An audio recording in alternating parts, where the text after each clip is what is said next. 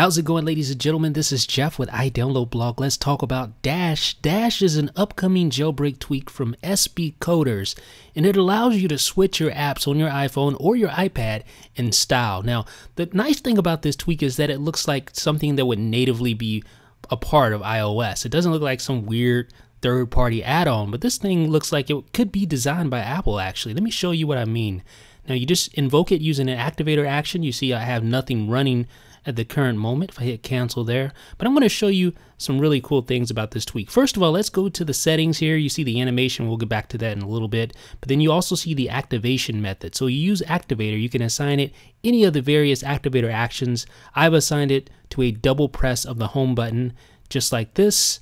And you see it zoom out, and then you see the little dots indicating I have two running apps. You see the icon, and I can just switch between apps just like that. It's super easy. Now let me show you again. All you do is just invoke the tweak using your activator action, double press on the home button in my case, swipe over, tap the app you want to switch to, and just like that, you can switch. Now, you can also close apps directly from this interface. I'll show you how right now. Just swipe up like that. So that's a pretty natural gesture when it comes to closing apps.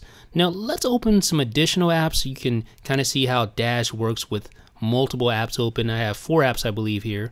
You can see I have the App Store, I have the calculator, I have voice control or voice recorder, and of course the settings app. So now you can see how smooth Dash works with multiple apps. Now, granted, it's not 100% smooth just yet because the tweak is still in beta, so not all the animation types are as smooth as the main scroll animation, but I think that the further this tweak gets into development, the closer it gets to finalization, you'll see other animations like cover flow becomes just as smooth as the scroll animation. So I just switched to cover flow. Let's open some apps so you can kind of get a good feeling how that works with multiple apps open.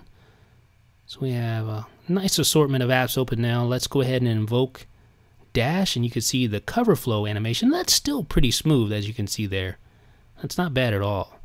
So for a tweak that's in beta, Dash is definitely making some good progress. Now I switched to Time Machine. That one is noted as being beta, so you can see it's not quite as smooth as cover flow or scroll, but it's still quite nice.